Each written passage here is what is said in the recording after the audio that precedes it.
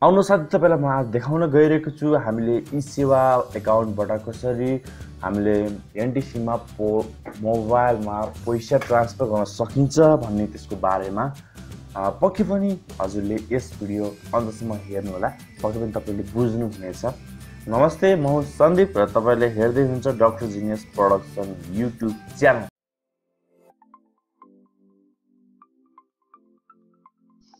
Subscribe गर्नु होला हाम्रो युट्युब च्यानल। साथसाथै हामीले हाल्ने गरेको अरु लेटेस्ट भिडियोको जानकारी पाउनको लागि साइडमा रहेको बेल आइकनलाई पनि प्रेस गर्न नभुल्नु होला। साथीहरु, त्यसको लागि त इसेवाको एउटा एप हजुरलाई जरुरत पर्छ। मैले इसेवाको डाउनलोड गरेको मैले प्रोसेस अन्तमा देखाउने छु। पक्कै पनि यस भिडियोलाई अन्तसम्म हेर्नु होला। अब साथीहरु, तपाईले यस इसेवाको डाइरेक्ट डाउनलोड लिंक, एपको डाइरेक्ट डाउनलोड लिंक तल डिस्क्रिप्सन बक्समा पनि पाउनु हुनेछ। साथीहरु, मेरो एकाउन्ट लगइन भइसकेको छ। मैले अगाडि नै मैले एकाउन्ट क्रिएट गरेर लगइन गरिसकेको छु। सो हजुरले पनि गर्नु होला। सर्वप्रथम त यो लेफ्ट साइडमा रहेको धर्समा जानु होला। त्यसपछि तपाईले यहाँ देख्न सक्नुहुन्छ टप अप एन्ड रिचार्ज। त्यसपछि तपाईले यहाँ देख्न सक्नुहुन्छ टप अपमा देख्न सक्नुहुन्छ तपाईले यहाँ एनटीसी प्रिपेड टप अप। यसमा एकचोटि ट्याप गर्नु होला र त्यसपछि तपाईले आफ्नो मोबाइल नम्बर हाल्नु होला। कुन एकाउन्टलाई पैसा ट्रान्सफर गर्ने हो बी स्योर हैन। हजुरहरुले चाहिँ एकदम साइलेन्ट भएर एकदम संयम भएर चाहिँ नि हान्नु होला, किनभने एकचोटि हानेको पैसा ब्याक हुने छैन।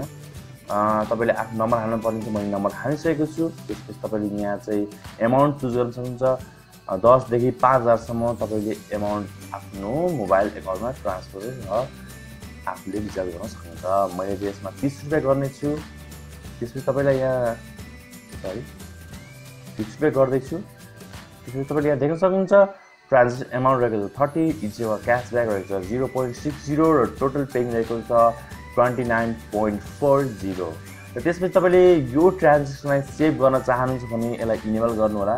मैले चाहिँ इनेबल गर्न चाहे र ट्रान्जेक्सनको नेम पनि दिन सक्नुहुन्छ फर एनटीसी भनेर तपाईले आफूले जे सजिलो लाग्छ त्यो गर्नु होला। र त्यसपछि तपाईले यहाँ आफ्नो मोबाइल नम्बर कन्फर्म भइसकेपछि तपाईले प्रोसिड भन्ने ट्याप गर्नु होला। मैले गरिसके।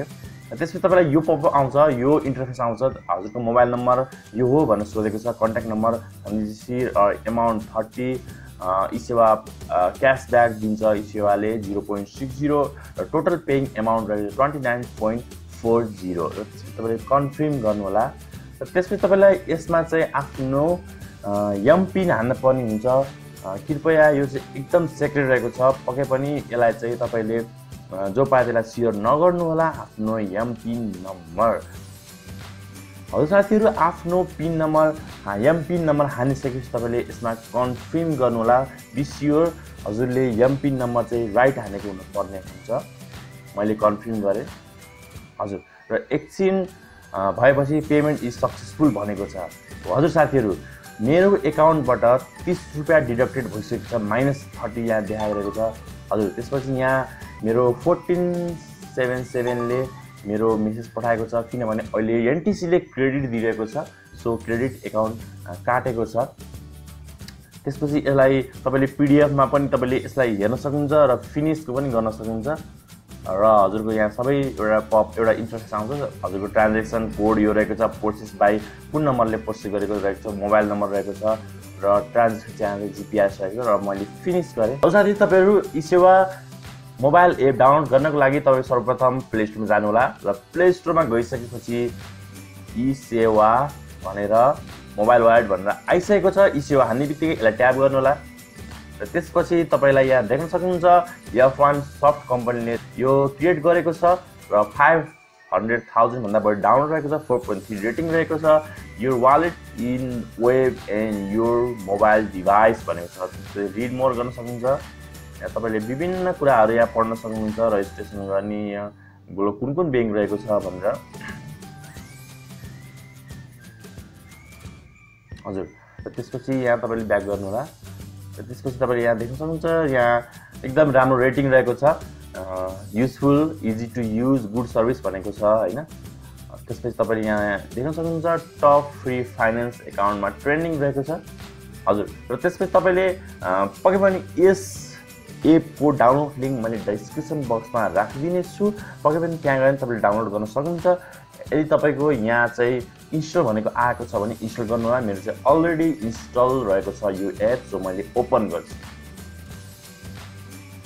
अब साथीहरू मेरो इन्टरफेस ओपन भइसकेको छ इसेवाको। अब चाहिँ तपाईँले विभिन्न कुरा गर्न सक्नुहुन्छ।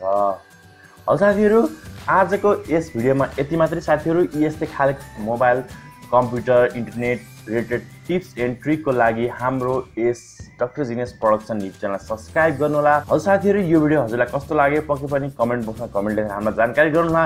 साथीहरू यदि यो भिडियो हजुरलाई मन परेको छ भने पक्कै पनि लाइक र सेयर गर्नुहोला। र साथीहरू अन्त जाँदा एउटा सानो अनुरोध गर्न चाहे doctor genius production YouTube channel subscribe गर्नुहोला। र अर्को भिडियोमा भेट्ने बाचाको साथ यस भिडियोबाट म बिदा लिन चाहन्छु। हस्त नमस्ते, जय नेपाल।